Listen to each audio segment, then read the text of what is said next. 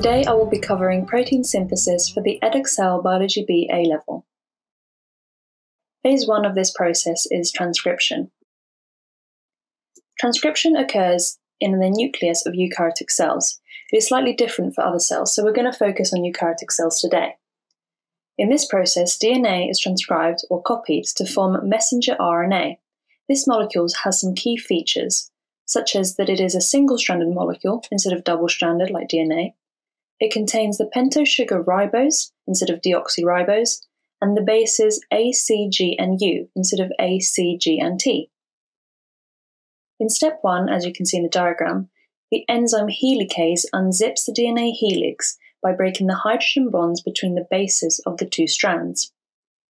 This produces the sense and antisense strands, where the antisense strand is going to be transcribed. It is also referred to as a template strand. In step 2, RNA polymerase attaches to the promoter region of the template strand at the beginning there. It begins attaching free complementary RNA nucleotides like the ones mentioned in the previous slide, and they're held together by phosphodiester bonds formed in a condensation reaction. This continues till the terminator sequence, as you can see at the end there. These diagrams are not to scale and they're not realistic, but they're a good way of you seeing what happens in the process. So in the summary diagram here, you can see how a DNA molecule is turned into an mRNA strand. On the antisense strand, the triplet code TAC is converted to AUG, which will code for a specific amino acid. You don't need to know exactly which one, but it's good to know to see a named example. However, before mRNA can go on to be translated, it has to be processed. This is because transcription produces pre-mRNA, which contains introns, which are non-coding regions, and exons, which are coding regions.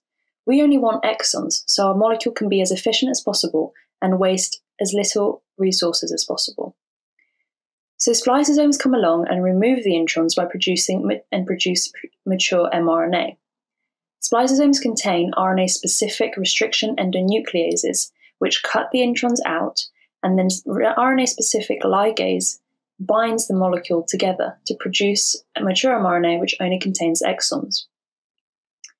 This molecule is then released through a nuclear pore and goes on to phase 2. Phase 2 is translation. Translation is a process that occurs in the ribosomes of eukaryotic cells found in the cytoplasm. mRNA is translated or read into proteins and specifically the primary structure of proteins. This process involves transfer RNA, another molecule. Transfer RNA is a clover-shaped molecule with a complementary anticodon, which will bond to the codon of mRNA, and it carries an amino acid to the ribosomes.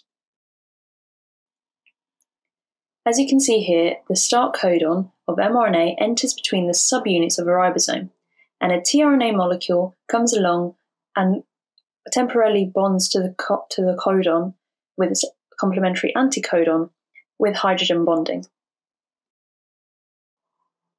The molecule moves along and a second tRNA molecule enters with hydrogen bonding again, and the amino acids of the two tRNA molecules form a peptide bond.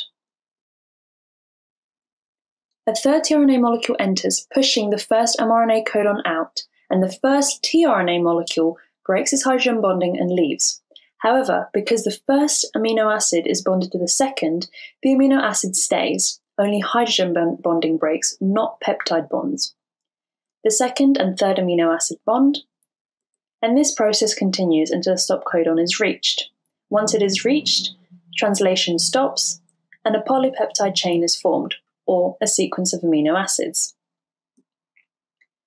The summary diagram here of translation, you can see that the codon AUG codes for one amino acid, AUC codes for another, and so on until the end of the polypeptide chain.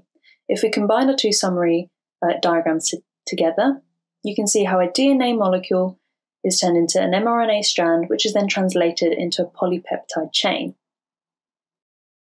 That's all for today. Good luck and thank you for watching.